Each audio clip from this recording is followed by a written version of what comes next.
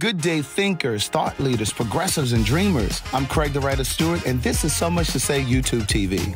These are my thoughts, in my voice, on black shit, white shit, gay shit, and everything in between. Now, So Much to Say YouTube TV is the place that you come to learn and grow. So go ahead and hit the like button, the share button, and the subscribe button. And turn on that little bell so that you get a notification every single time that I go live or I upload something new. Now sit back, relax, and enjoy the show.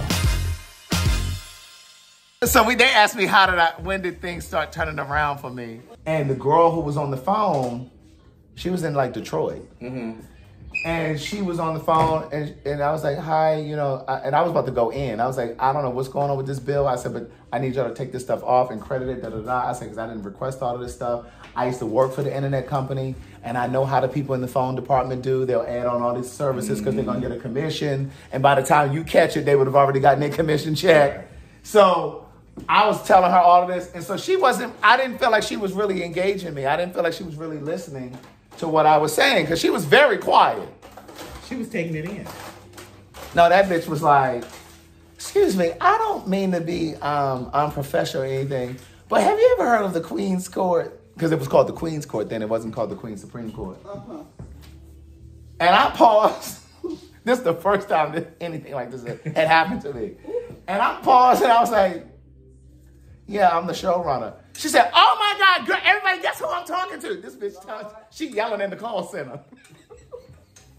Fuck what you just said about taking this out. She ain't heard nothing I said. So she looking at my account, she sees my name, she sees my address, she see I'm in Atlanta. Mm-hmm.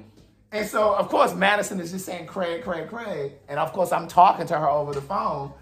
So she's like, guess who I'm talking to on the phone? And so she talked to the people in the call center. She said, oh my God, I am so sorry. She said, but we're sitting here watching the show right now. Like they were watching.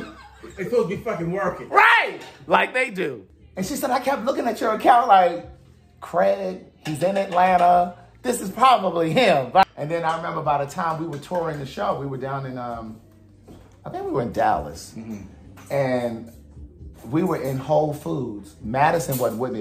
And I was at the counter and I'm just ordering. And this woman comes and taps me on my shoulder and I turned around. She said, I know who you are. She said, you work with T.S. Madison? Right. She said, you work with T.S. Madison? I said, yeah. She said, you're Craig. I said, yeah. She said, oh my God, I thought that was your voice.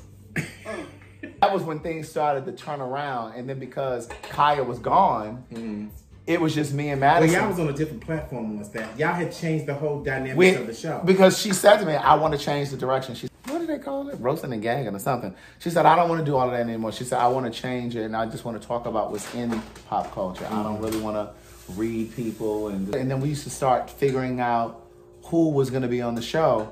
And so she would talk to me more during the live, especially if there was a guest, because we had rotating guests. And especially if there was somebody on there who didn't perform like we thought. They were stiff and dull. She'd be talking to me. Craig, what's that? Like the person be sitting right there beside her. You don't even see me. I'm passing her props or whatever.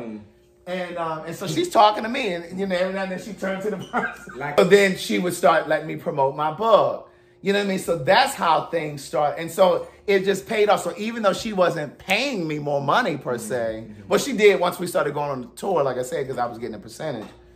But she wasn't necessarily paying me before we went on tour, like more week to week. But because she would let me run my commercials during the live, or we would talk about the book, it would compensate in that way. What happened was we got into it something terrible in Houston. I said, girl, after this show, I'm done. And this was actually over text. It was over the phone, and it was over text. Oh, I know what it was. I almost forgot what it was. Yeah. But she was resolute. She was like digging her feet. She even went as far as posting something on Instagram telling me she needed an assistant. I screenshot it. I said, bitch, you can ask for an assistant all you want. Bitch, I'm not an assistant. And she came and she said, Myrtle, is my eye red? Now, bitch, we done argued and carried on all morning over the phone. She goes, Myrtle, is my eye red? Something going on with my eye. Like, I said, I said, no, it's fine. I said, it's a little pink, but it's not bad. And I said, okay, well, here's the green room right here. I'm telling her, because I'm already at the venue. Even when we did the Dominican Republic, I flew in the day before. All of that is also to get your attention, honey. So listen, she had my attention. And she was going to have my absence, too. God. So she said, Myrtle, come on, let me talk to you. So she said, just me and you. So we went and we sat and talked. And she said, Myrtle. Myrtle. And I'm gonna go ahead and be transparent with y'all. I don't usually talk about dollars and cents. She'd have shoved this up. She calls everybody Myrtle. Okay.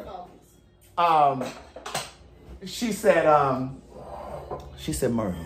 I don't know. The bitch was a believer then. Yeah. She called me one day and was like, Myrtle, where you at? I said, girl, I got a substitute teach today. It was a Monday. Because we only did the show on Mondays. Mm-hmm. I said, bitch, I gotta work today. I gotta go. She said, well, how much they paying you over there at that school? But that argument in Houston, it changed things. And it just became more collaborative. And we would just talk about stuff. Okay, well, what do you think? She'd be like, Myrtle, what do you think about this? Or she'd be like, what do you think about this person? And some of those people that she would send me as guests for the show, I'd be like, I don't even know who that is. Every now and then. But usually it was somebody that How were y'all getting guests? How was guests being solicited? I would reach out to them. But how would you pick the people? We would both come up with, it was my idea to bring Sophia. It was my idea to bring Lonnie B. It was her idea to bring Chrissy, who was like, come on out, who did the commercial for my book. Okay. Craig, come the fuck on out. That was Madison's suggestion. So it was just back and forth. She wanted Messy C. She wanted Perez. Like Tiffany Pollard, New York. Uh-huh. She set that up. Okay.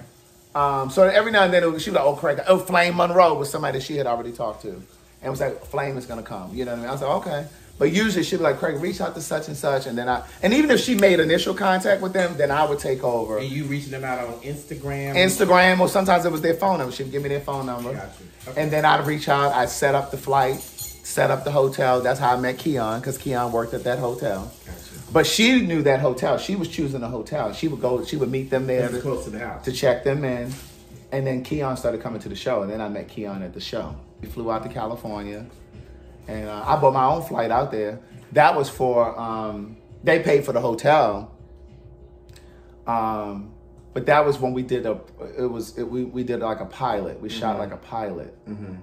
And that was what they used to pitch to WeTV. And then like a year or so after that was when the reality show came. Okay, you guys have been asking me about the CMOS. Okay, here it is. Here's the plug. It is www.bhaitybloom.com. And if you use promo code CTWS, you'll get 10% off every single time you order. There's a variety of flavors, everything from mango to strawberry to green apple to pomegranate. It is there. Go on over to the website, www.bhaitybloom.com. This product comes directly from St. Lucia. Quite frankly, this is the first time I've had CMOS that doesn't taste like algae. CMOS is great for improving energy levels, joint pain, oops, yes, I dropped that, removing inflammation from the body, and yes, it's perfect for the entire family, even the children. This really is the first time I've had CMOS that doesn't taste like a sea creature.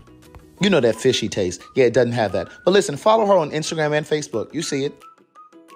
And that's why I look at TV so differently now. Mm-hmm. I was telling Felicia this last night. I was talking to Felicia. Mm-hmm. We were talking about Love is Blind, and I was saying I can look at that and tell how they set up certain things, just because I've seen it now. They would be riding behind us, and especially like when I watch the Kardashians, like when they in their car, I'm always seeing like the vans behind their trucks driving, you know. But when we were driving, even like when Legger and I were in my car, they were riding beside us, and they would tell us not to move too fast. Don't let the van that we're in get too far past your right fender. Okay. Or they'd be behind us. They'd be like, we're going to circle again. And they had like a walkie-talkie in the car. Okay. So we could hear them and they could tell us what they needed to say. They said, okay, right now you need to have a conversation about the show. What's going on with the show? You need to tell Allegra. You're conveying to Allegra. Got you. They wouldn't give me talking points. I mean, they would give me talking points. They didn't give me dialogue. They would say, talk to her about the show. Like, what's going on? And so then I would just start talking. Okay.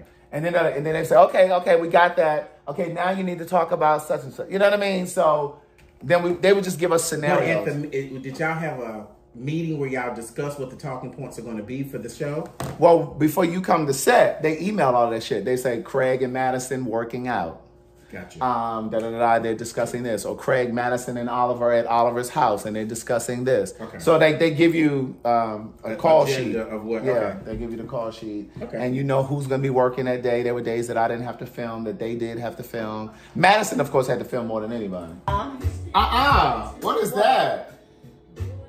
What was that? What was that little around the world? That was around the world, honey. You remember that? like this. And them dimpled cakes. Them dimpled cakes. We were on our way to the gym, and so he was following me, and they pulled me over and told me I had to get out of the car. And Terrence, who lives in California, was like, "You need to talk about it on your live. You need to talk about." And this is before like they used to. This is before they used to send me cash apps or anything like that. Were you comfortable even discussing that on the live? It hadn't even crossed my mind to talk about that. To share. You weren't Right. sharing. No. Like I would share stuff, but it wasn't nothing that personal. Yeah. Because there were times where I had a car and Terrence didn't, and vice versa. But at this moment, he had a car. So he came pick me up, and we were going to get something to eat or wherever we were going. And he said, I mean, you don't seem to be worried about your car. I said, well, Terrence, what the fuck am I going to do? I ain't got no money to get it. There ain't shit I can do about it. What's the point of fretting? And so he said, you right. Well, I mean, for real. You know, and I'm laughing because I'm thinking like Terrence. That's why I said because I'm thinking the same way. Like, bitch, you still trying to went have to a the plan. gym. Like, You know, you should talk about this on your live. You know, Terrence actually... since you're that cool and calm. Right. Terrence actually started calling them pen pals. He the one gave them that name. Oh, really? I didn't even come up with that. But he said, you need to talk about it on your live. He said, because probably somebody on your live that's going through something. And, you know, the way that you handling this could probably help them. Correct. And I said... stress over it. And I said, yeah, that's true. I don't want that. It's not done enough? I don't like the way it look on this side. That's just the skin. I understand. Did you put your lips on there? No. What's the fucking fish? He rich now. Go ahead and finish telling the story. This dish throws salmon in trash. What's these pen pals? Yes, the pen pals. Oh, so again, and I didn't have a lot of viewers at the time. At this time, I don't even know if I had 100 people watching me. But I know my originals. You know what I'm saying? Like, Marie. This bitch gonna say because I wasn't watching. But it's rare that she has to change that in there. But that's what I told Jack before you came. He was talking about housekeeping when he was in the back. I said, they don't clean everything every time. That's what I'm saying. So you gonna clean this fucking bar card. And I felt like it was pulling me away from promoting my book because I wasn't really selling a lot of books at the time. I felt like it was taking me away from my own dreams and my own goals. And I remember when I was working with Dwight Eubanks from The Housewives. Oh, what'd you do for him? I did a trailer. It's over there on YouTube too. If you type in the Purple Door Salon I remember that trailer. Yes. And I was like, okay, this is gonna be my shot. This is gonna be my shot. This is before I ever wrote any books.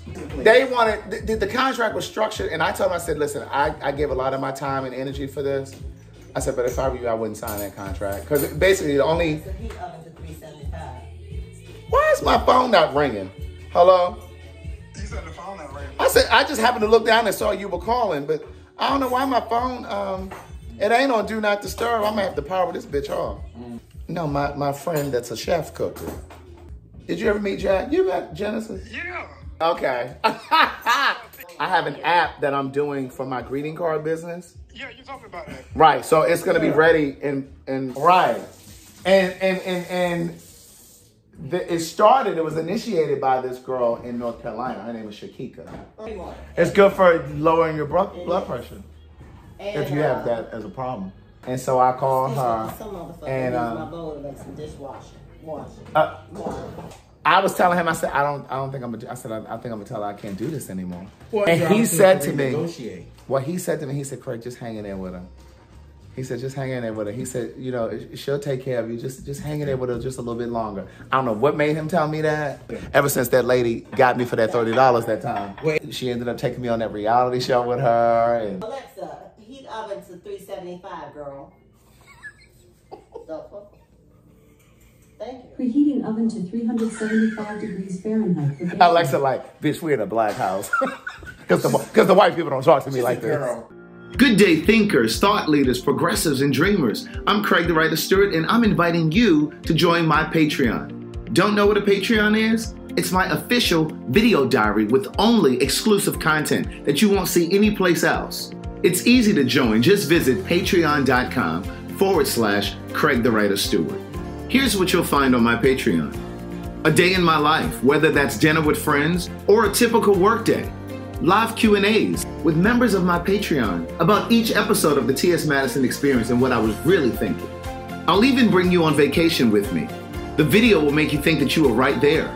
And last but not least, for all of my aspiring writers, I give you first-hand, one-on-one, personalized attention answering all of your questions about publishing and self-publishing. So what are you waiting for? Join now. Swipe up or visit www.patreon.com/Craig the Writer Stewart. I'll see you soon. Oh, and one more thing. Don't forget to subscribe to my YouTube channel. That's youtube.com/Craig the Writer. Do it now.